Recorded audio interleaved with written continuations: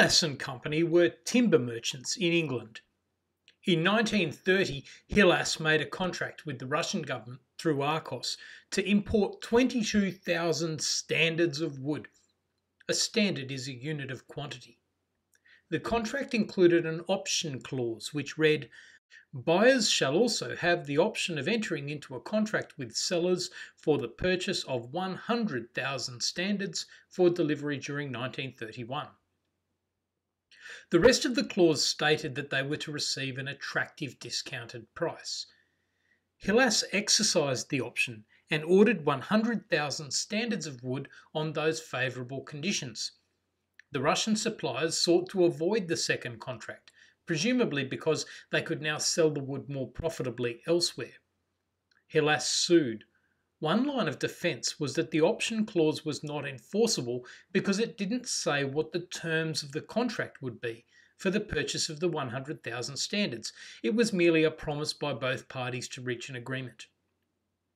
In contract law, an agreement to agree is not a contract at all because the parties haven't actually reached mutual agreement on anything. They're just kind of predicting that they will.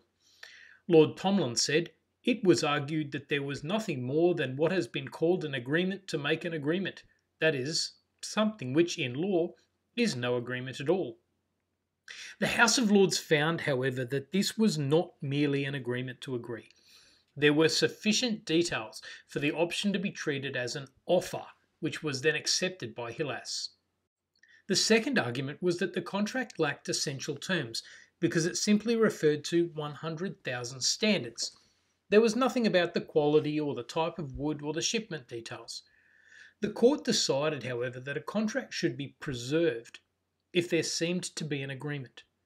The court filled in the blanks based on the previous dealings between the parties, finding the option was for Russian softwood of fair quality. Lord Tomlin referred to the essential principle that dealings of men may, as far as possible, be treated as effective, and that the law may not incur the reproach of being the destroyer of bargains. From this case, then, we learn that an agreement to agree is not a contract, and that the court might imply terms into a contract where it can do so fairly in order to preserve the contract.